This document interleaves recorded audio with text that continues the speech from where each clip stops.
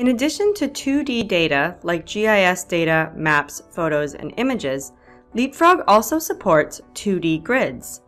In this video, we will discuss the options for importing and visualizing 2D grids.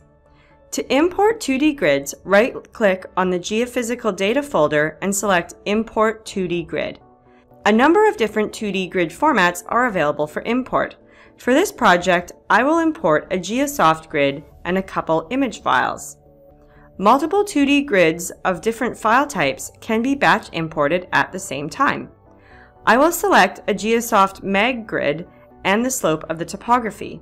The files are already georeferenced, so they will be directly loaded.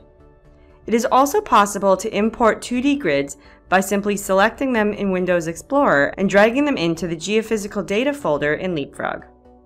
By default, the 2D grid is displayed using a color map based on the range of data in the file.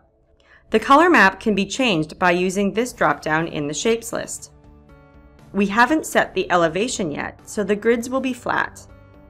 To give a grid an elevation, right-click on it in the project tree and select Set Elevation.